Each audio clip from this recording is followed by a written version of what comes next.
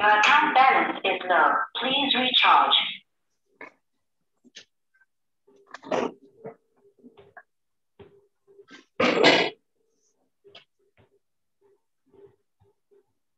The host is George. Oh, that's the name. Thanks.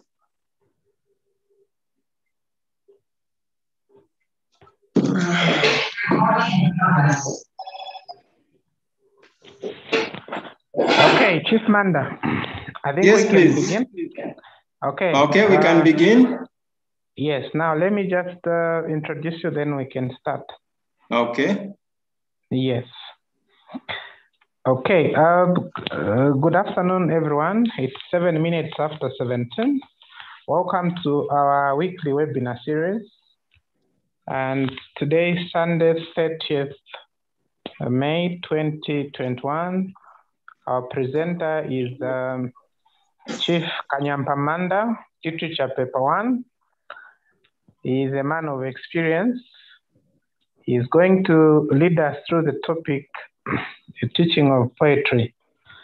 As usual, we'll ask all of you, our participants, to mute your microphones while he presents. And like we always do, at the end of his presentation, we'll open a discussion for questions and contributions. So at this time, I give you Chief KANYAMPA MANDA to take us through the teaching of poetry.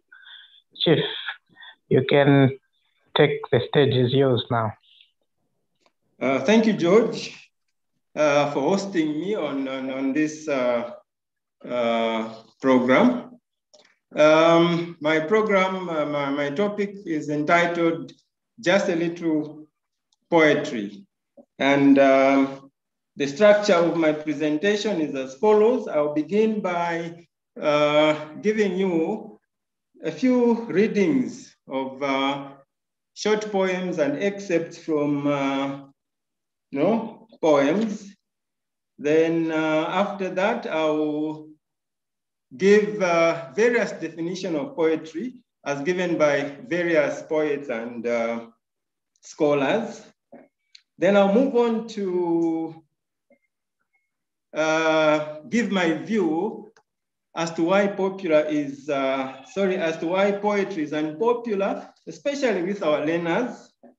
After which I will attempt to demystify poetry and give suggestions as to how we can make poetry a little more open and attractive to our learners. So that is my the structure of my presentation. Yeah, that's right. We are moving on. Just a little poetry. And we are saying, ladies and gentlemen, that every speech act is a little poetry. As I said, I'm beginning with readings from various poetry. And the first one is entitled, Thyself, Thy Kingdom. And there it goes. This one comes from my book entitled Recreation. Love thyself, to appreciate love, to love thy neighbor. So here, ladies and gentlemen, we're trying to say that love comes from within. If there's no love there, then it's difficult for us to export it to other people. So the beginning is a bit on the selfish side. You love yourself, then you will know exactly what love is all about for you to export it to others. The next helping, ladies and gentlemen, is war. Now this was a speech given by Emperor Haile Selassie of Ethiopia the late Emperor Haile Selassie of Ethiopia, in 1963 to the General Assembly of the United Nations. And it goes until the philosophy which holds one race superior and another inferior is finally and permanently discredited and abandoned, everywhere is war. I think this is testimony enough, ladies and gentlemen. We have seen how the race issue has divided this world and how it has led to numerous wars. So we need to go back to those words given by Emperor Haile Selassie, and we might want to learn here that those words in the speech war have been popularized in a song which the late Bob Marley made popular. And it would do if you went and read that. I'll move on to an excerpt from Mother to Son. It's a poem written by Langston Hughes. And for you who read, you realize that Langston Hughes is a big name in the Harlem Renaissance. Now, the Harlem Renaissance is a ghetto in the US where you find mainly the Negroes, you know, but because of such artists as Langston Hughes, we don't just find Blacks in the ghettos of the United States, but liberal whites were attracted because of the artistic nature of the programs that people like Langston Hughes introduced there. It went with poetry, music, dance, and you can name it. So here goes Mother to Child by Langston Hughes. Well, son, I'll tell you, life for me ain't been no crystal stair. It's had tacks in it and splinters and bold stone up and places with no carpet on the floor, bare. Here, ladies and gentlemen, Langston Hughes is talking about a mother telling the son that although life hasn't been easy, represented by no crystal stairs. Let me try a bit of interpretation here. If you go to most of the malls that we have dotted around the country, we find those either lifts, you know, or the escalators. You just step on it and it moves you to your destination. Now, here she's telling us life has not been like that. No crystal stair, you know. But the lesson is, son, although we have had these troubles, we can still make it if we persevered, if we are resilient. And that is how the Blacks in the ghettos of America have actually, you know, made it. The race issue has been very harsh on their side, but because of their persistence and resilience, they have actually managed to find some place in this life. We move on to, I wandered lonely as a cloud. Now, what is interesting here for me is the surname of the poet William, the poet who has written this poem. The name Wordsworth. We are talking about the worth of words, which he actually found residence in himself as a poet. And we are saying, if we use the words well, we can use words as a currency that can actually drive us miles and places. So here goes, I wandered lonely as a cloud. I wandered lonely as a cloud that floats on high over vales and hills, when all at once I saw a crowd. a host of golden daffodils. Besides the lake, beneath the trees, fluttering and dancing in the breeze. Like I said, ladies and gentlemen, properly arranged, properly found words, it's currency that can move us miles and miles to places that we've never been. And in this particular case, we are transitioning into the countries like our Zambian will say, Kufialo Fiampepo, where there is ice, where there is snow, and so on and so forth. And we meet the golden daffodils, which we don't find in Zambia, you know. But this is a reminder that poetry brings us near to nature, very near to nature. And when we are talking about the daffodils, we are saying, just like the spring flowers come and quickly go, but they leave a blessing behind that lasts, okay? The flowers come and just disappear like that, but they leave a blessing behind. So that's, I wondered, lonely as a cloud. We move on to be or not to be. That is the question. Now, this is William Shakespeare, and I am contending to you that when we teach our learners poetry or literature in general, and we have not introduced Shakespeare to them, we have been unfair to them, because Shakespeare is a big name in literature and poetry per se. Is famous for so many plays, so many poems, and the sonnet, it was his specialty. So, to be or not to be, that is the question. Whether it's nobler in the mind to suffer the slings and arrows of outrageous fortune, or take the arms against a sea of troubles, and by opposing, end them.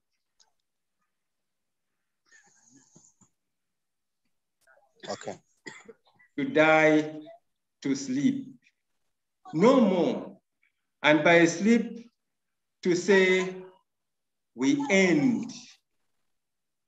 The heartache and 1,000 natural shocks that flesh is heir to, its consummation, devoutly to be wished, to die, to sleep perchance, to dream.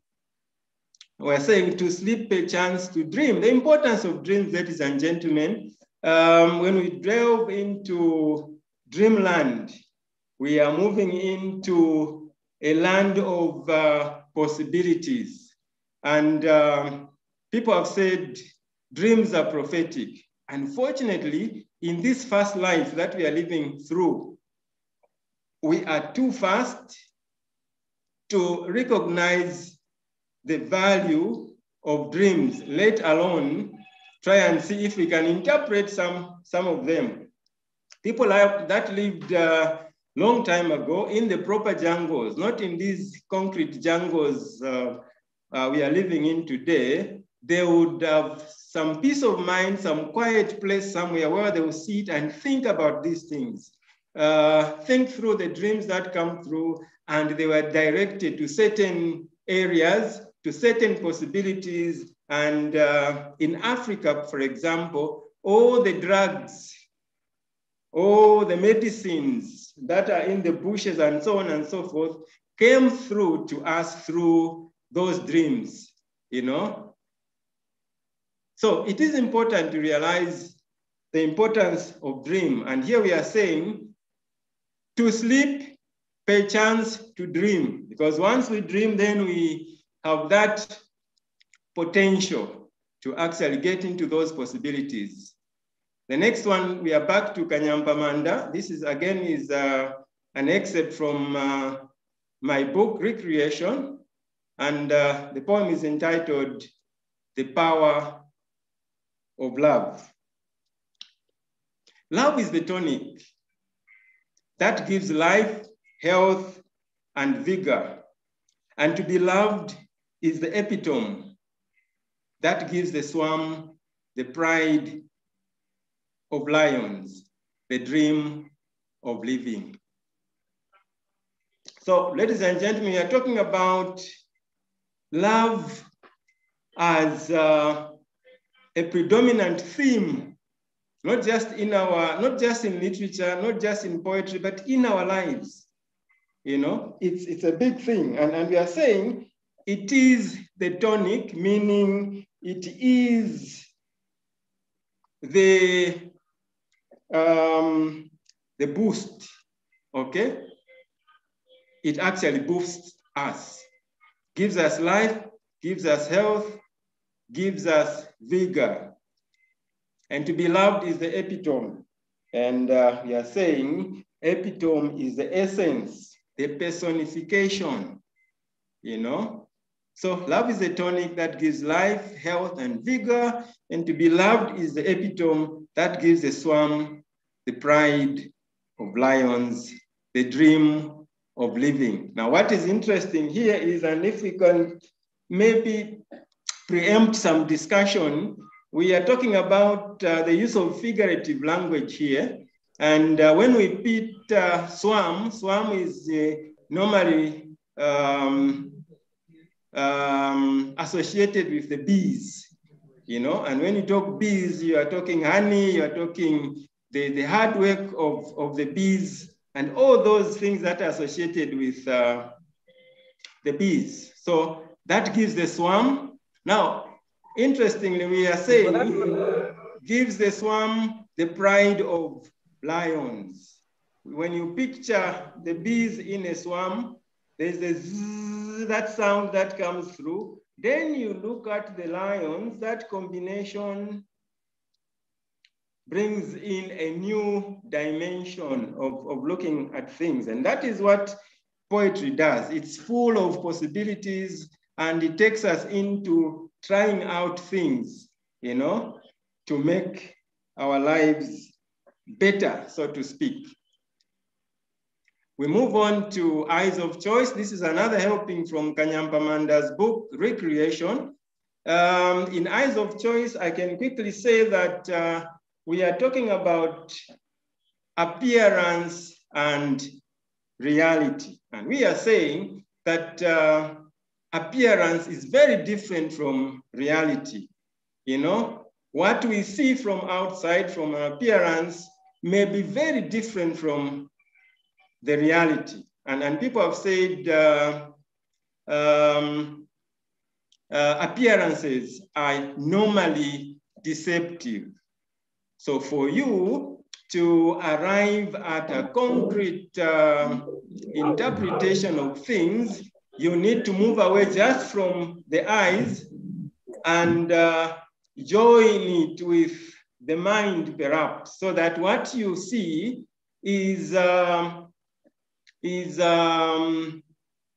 taken to the mind and perhaps explained, because the mind will now make judgment, proper judgment, and tell you, no, Bwana, this is just appearance and not reality. So you see something, you consult the mind or the brain, then you make a decision.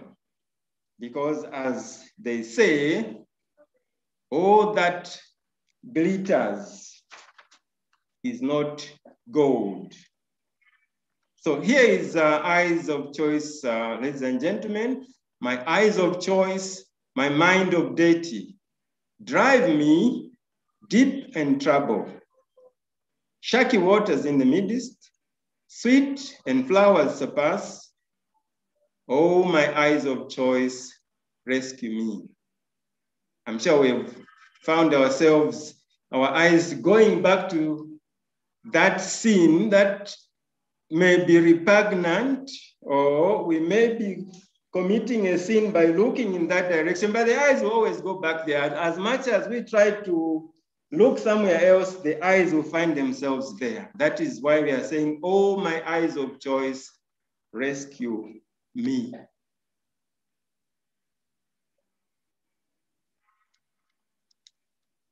So that will do for the readings there. We'll now move into our journey of this poetry presentation and try to see if we can attempt at defining poetry.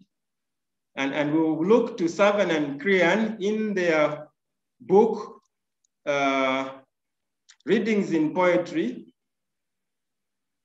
Savan and Kriyan are saying, definitions in literature are not the easiest of things, as these tend to be tentative, being starting points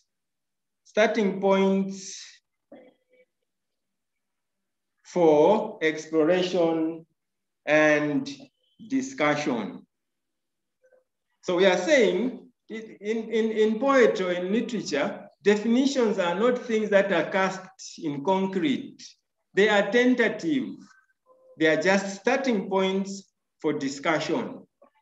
And perhaps to stretch that point further, people say that when we are teaching our students or our learners, we tell them that there are no right or wrong answers in literature. And I say, no, that is not quite right. You know, there are, of course, right and there are wrong answers. And I'll say that if Chief Sinkala, for example, tells me that this color is red, okay? And I am saying, and clearly saying that this color is actually green. But if Sinkala is able to convince me by proper explanation that actually this is red because of A, B, C, D, then fine, we'll go by that. But that does not shift my, my standpoint, because I still believe this color is green.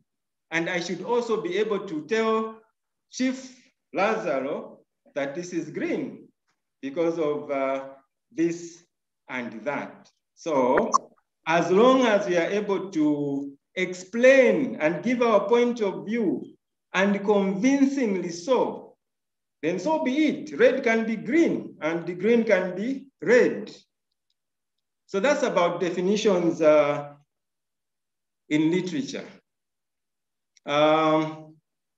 They all the same give their definition, and they are saying poetry is verse compositions in which rhythmical and usually metaphorical language is used to create aesthetic experiences and to therefore make statements which would be impossible to paraphrase in prose without loss in meaning and impact. And I want to put my stress on impact there. We speak to create an impact, so that whatever we are saying is meaningful. And this is what we are saying here. Sometimes that cannot be achieved using prose. There's another suggestion here from our friend Samuel Taylor Coleridge, who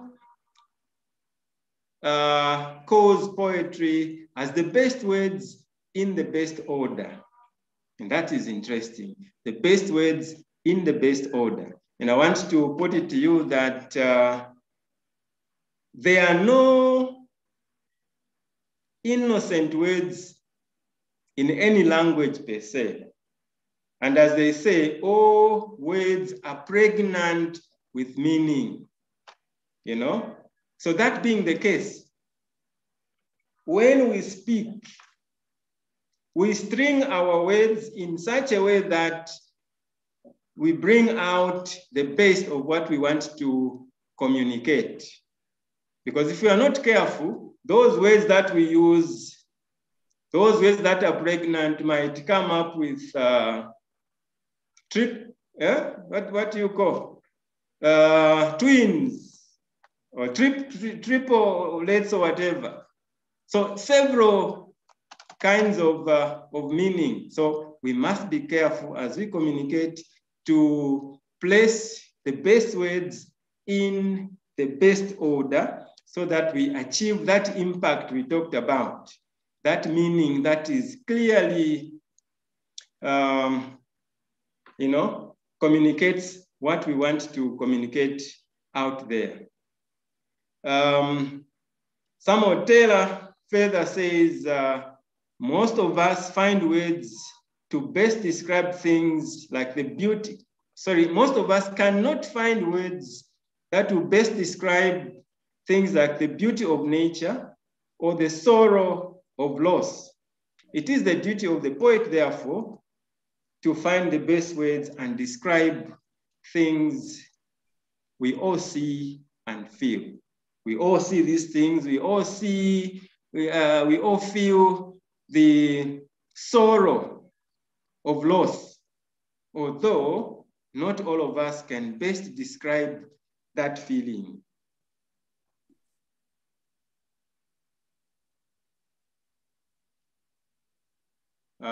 We move on to W.H. Auden. He's an English American poet. And he says, first, it must be a well-made verbal object that does honor to the language in which it is written. Okay? A well-made verbal object that does honor to the language in which it is written. Now, poetry is written in all sorts of languages. As we must now understand, every language has poetry. And so we are saying this verbal arrangement must do honor to the language in which it is written and not butcher the language as it were. And I want to quickly mention the late Simon Mwansaka Pwepwe, who wrote beautiful poetry in Ichibemba.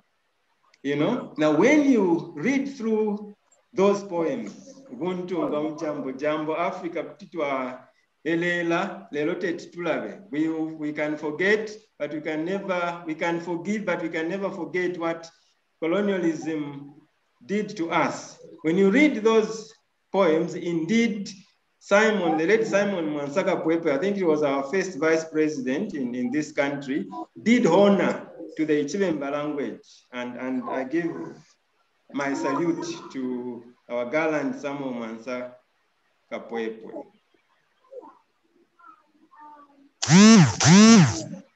Secondly, it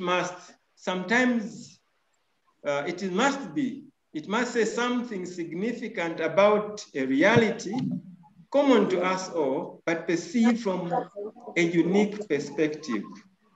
What the poet says has never been said before, but once he has said it, his readers recognize its validity for themselves.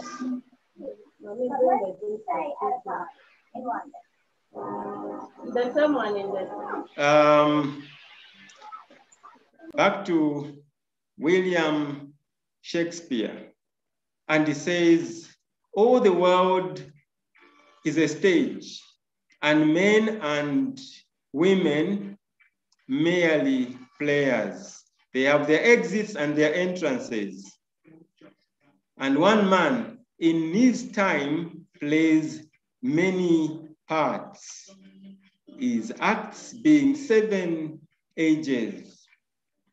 That's William Shakespeare. And in that poem called The 7 Ages, of course, 7 ages of man generic, they begins by birth, and then we move through all those stages. So at birth, we are fragile, you know, and we need support. But as time goes, we grow and mature, you know, and reach our peak. And once we reach that peak, of course, we begin to go down to the final destination, which is, of course, death or the passing through. And as we are going down the last stages, we again fall into the fragile mode, and again, we will need support, you know, from 2 legs to 3 legs to 4 legs, you know, because we need that support at that stage. Oh. The world is a big stage. It's actually from a play entitled As You Like It. William Wordsworth defines poetry as the spontaneous overflow of powerful feelings. It is the poet's business to embody in their poetry the general passions of men. The function of poetry is to give pleasure to readers by presenting the incidents and situations of their lives in a fascinating and unusual way with a color of imagination. I want to comment on spontaneous overflow of powerful feelings. Now, sometimes you want to write a poem and it's not coming. You know, there are times when you struggle, you have an idea, you want to write a poem, it is not coming. Because according to William Wordsworth, it must be a spontaneous overflow of feelings. You know, if that spontaneousness, spontaneity is not there, it will not come. You can't force a poem out there. You end up coming up with a formulaic kind of situation which will be devoid of those powerful feelings. And again, we are saying, because we are all given to speech, all creatures that speak, as we say, have potential to be poets. But why do others easily find the poems and write them and others cannot? Now the answer is simple. Because if you don't capture the moment, that spontaneous moment, if you don't capture it, you lose it. It's like dreams. You have a powerful dream at night and you wake up. If you don't capture it there and then, you will lose that powerful thought clearly. That is why powerful journalists, powerful poets always live with a pen and paper by their headboard. So when that feeling comes, when that overflow of powerful feelings come, they put it down on paper immediately. And that's how we benefit from that kind of commitment by poets who actually capture those moments of our lives, you know, that others will simply let pass by.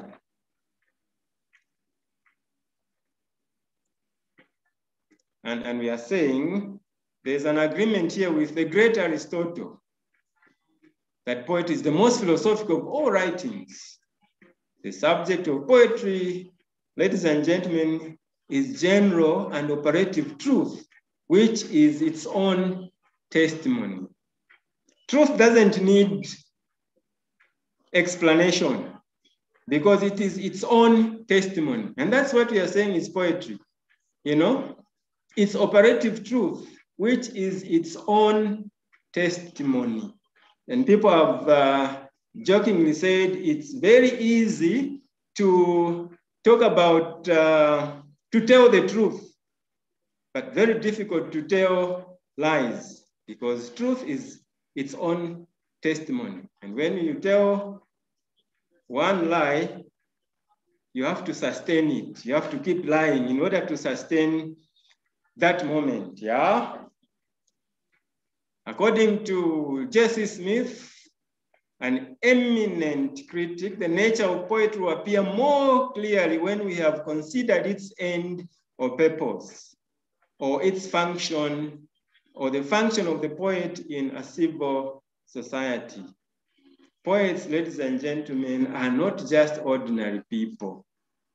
You know, they are an important element in our societies. In German, these are called bards.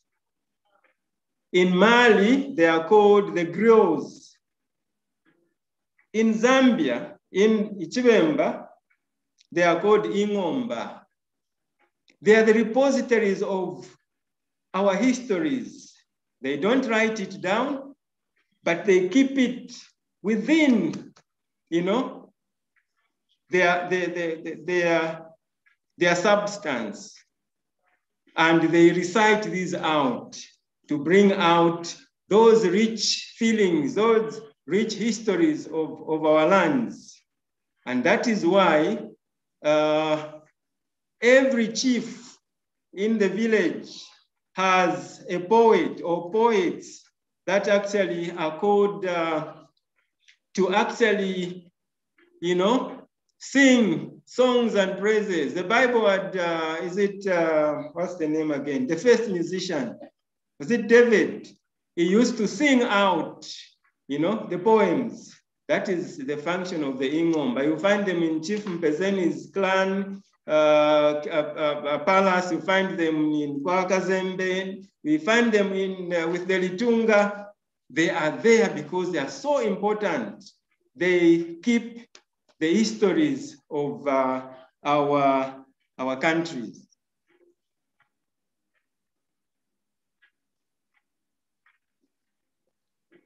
When we return to Coleridge and we say that the best words in the best order, in fact, that's the definition of human speech. We will go back to this string of words, the best order, the best words in the best order, over and over again. Let me take you to, let me give you a picture of a duck and the ducklings. Just picture that in your minds. And this duck, his mother duck, has maybe 10, 12 ducklings, and they are moving. Just imagine that scene. It's a beautiful scene. When we move away from the duck, and we come to the nuns in the nunnery. I'm sure we've all seen the Catholic nuns. When they walk, it's the best words in the best order. A nun doesn't just walk anyhow. Put one foot in front and then the other. No, there is grace in that movement. You know, just as much as there is grace in that duck and duckling. And perhaps we can also give the example of the nurse in the hospital. A nurse doesn't just walk anyhow. There is a rhythm in that movement, you know? So back to the best words in the best order. Otherwise, if we jumble up the words, then we will not appreciate that movement of the nurse in the word and in the word, hospital word, and perhaps the patient will not recover. So humans, be it in politics, academia, and ordinary life, speak to be felt, to effect, to affect, to influence acceptance, you know, celebration and dominance. On a light note, perhaps we will talk about a young man who wants to propose love to a lady. They don't just go, you know, on impulse. They will calculate their moves. And they will not make a move when they are not sure they are going to win. Okay? Let's make a move. It follows therefore that as long as we are given to speech, we are poets waiting to be published. So every human being, because they have speech, is a poet waiting to be published. Because when we speak as human beings, we don't just speak anyhow. We properly string our words, because as the English say, it is not what you say that matters, but how you say it, you know? So the best words in the best arrangement. So all those who speak are in effect poets through the use of language. And Shelley says, poets are those who imagine and express the everlasting order, are not only the authors of language and of music, and of dance and of architecture and of sculpture and of painting. They are the institutors of laws and the founders of civil society and the inventors of the arts of life and the teachers. What more can we say, ladies and gentlemen? That's how important the craft of poetry is, and that's how important the poet is. That's how important you are as people given to speech. So a poem, ladies and gentlemen, is the very image of life expressed in its eternal truth. And as I said earlier on, truth doesn't lie. But perhaps you can also say, unfortunately, truth is always, always frowned upon, because very few people want to accept the truth. As they say, the truth hurts. The ideological formulation of a poet as a truth bringer is here exemplified from Shelley's poem, Ozymandias. I don't know if we have read that poem, ladies and gentlemen, by Ozymandias. Shelley is talking about the temporariness of political life. That political life is very temporal, and it quickly fizzles out. As long as you've lost the magic, you've lost that influence that you had. And as long as a new leader comes through, you are forgotten about. But what about your works? What about what you stood for? Are we surely just going to forget like that? So now, Shelley wrote the poem Ozymandias, which is actually a statue, a fallen statue. We have a leg flown elsewhere, concrete, this is a statue broken. The idea is, as much as these people have come and gone, let the history remain. It is important that we put up statues that will remind us of our history. As we say, people without a history are dead, are literally dead, because they don't know where they're coming from. And if you don't know what you're coming from, it's difficult for you to know where you are going. As the saying goes, we are men of the present, we are men of the past, living in the present, moving on to the future. We are men of the past, living in the present and moving on to the future. And those of you that listen to reggae music, that should remind you of Peter Tosh, men of the past, living in the present and moving on to the future. That's the importance, that is the essence of the poem Ozymandias.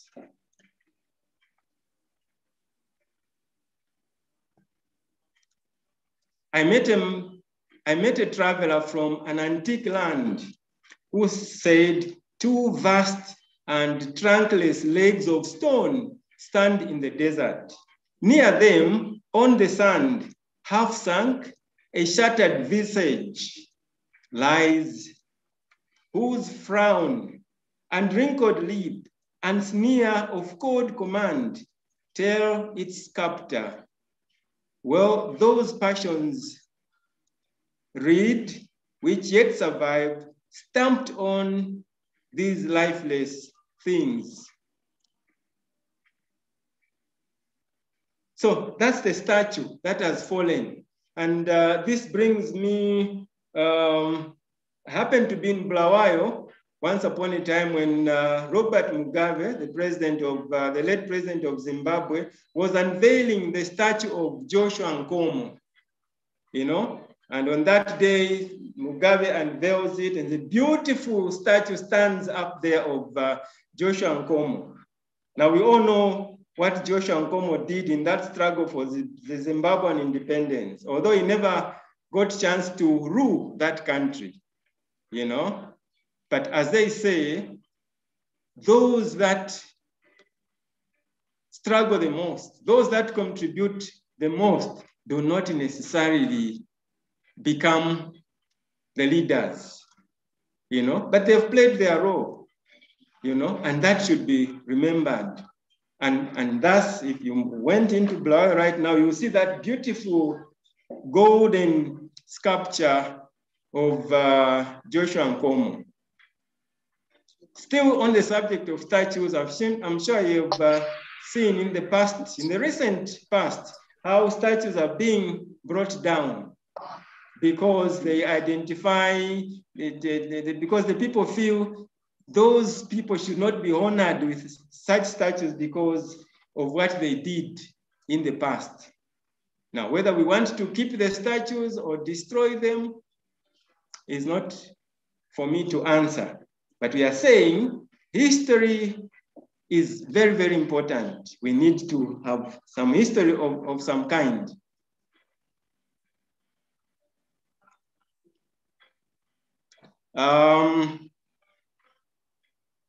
Then we are saying, I now move on to the reasons why our learners find poetry difficult to actually work with.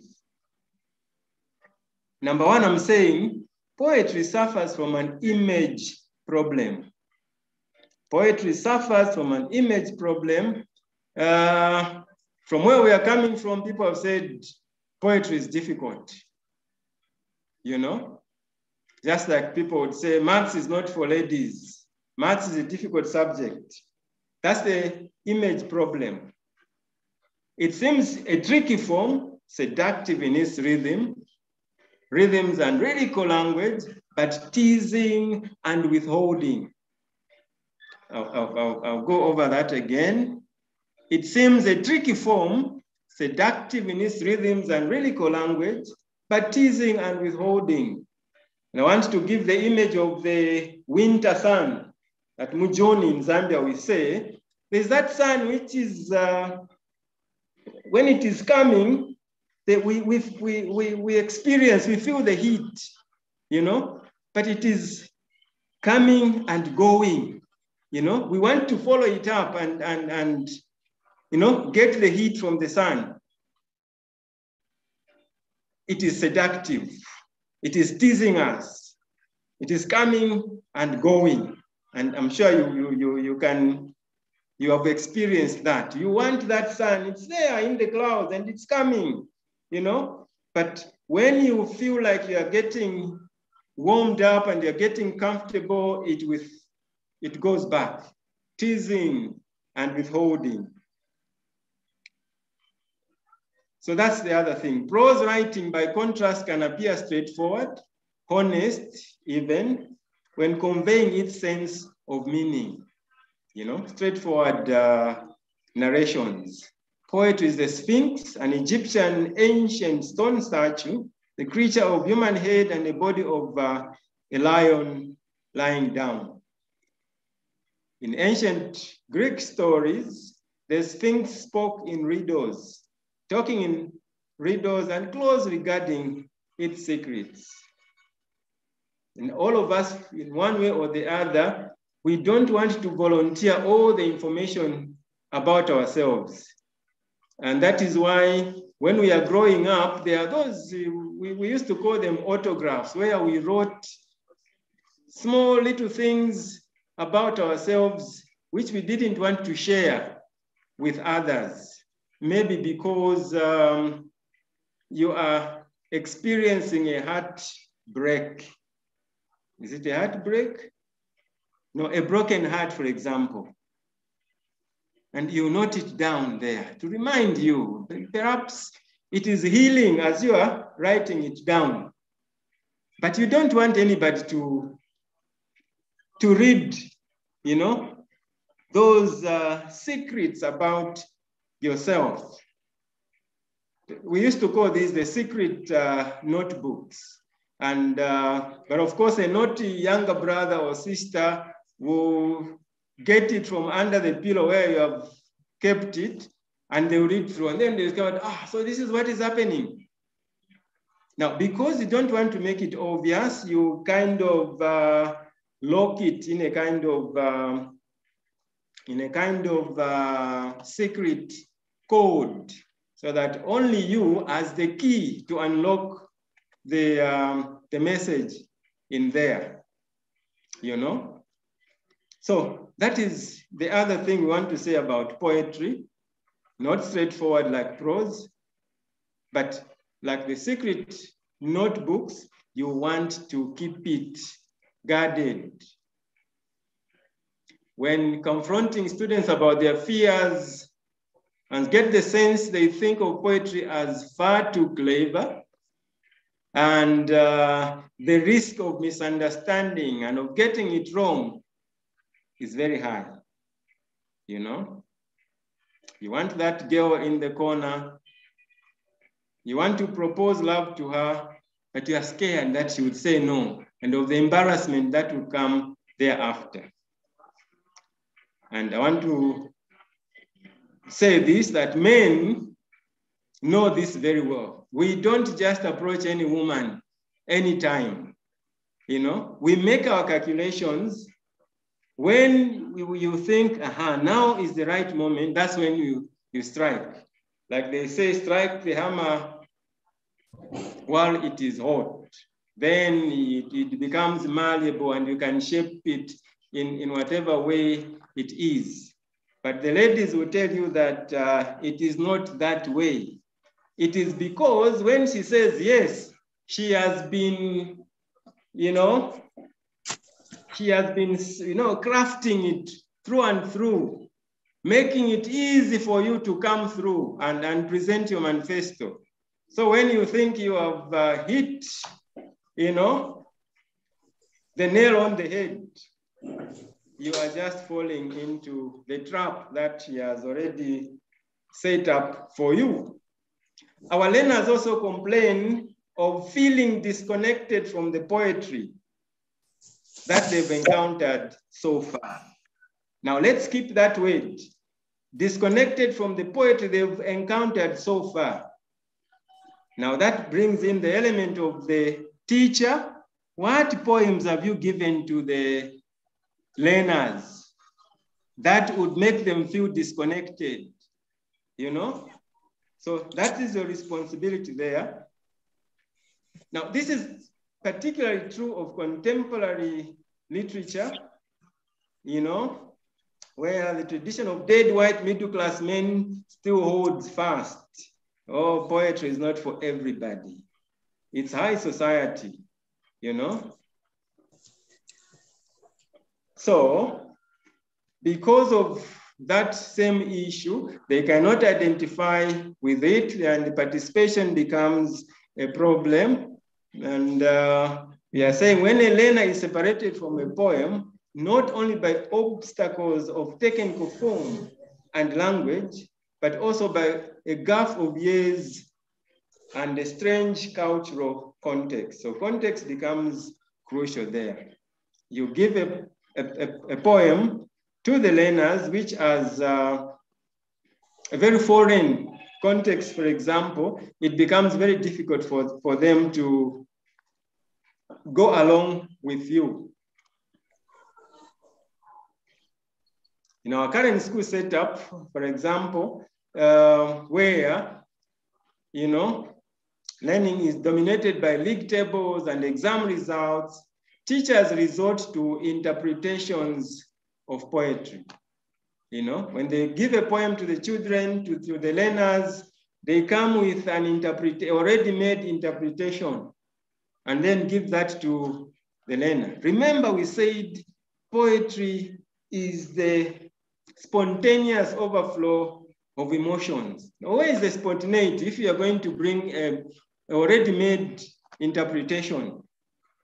Let Chief Lazaro remain with his red, and let KANYAMPA MANDA remain with his green, because it's spontaneous.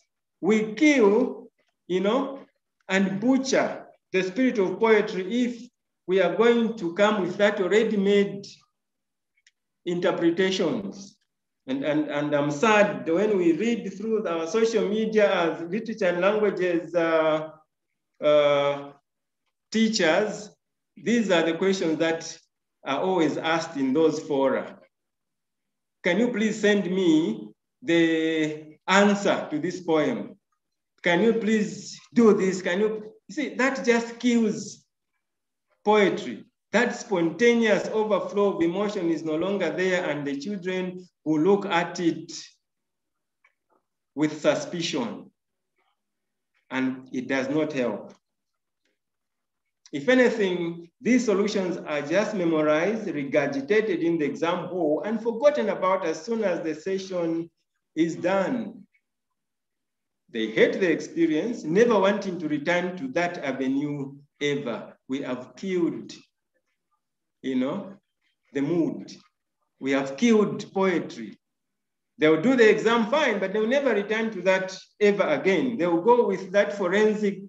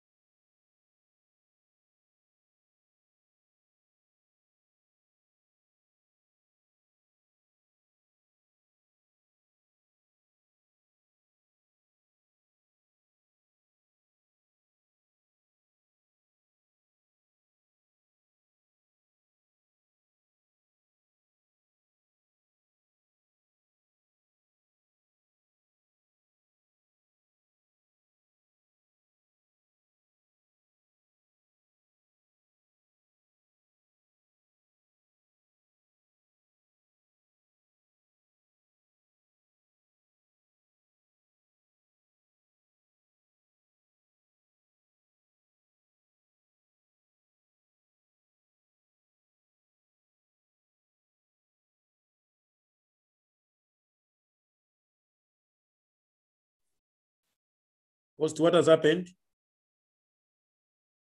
George? George, can you come through?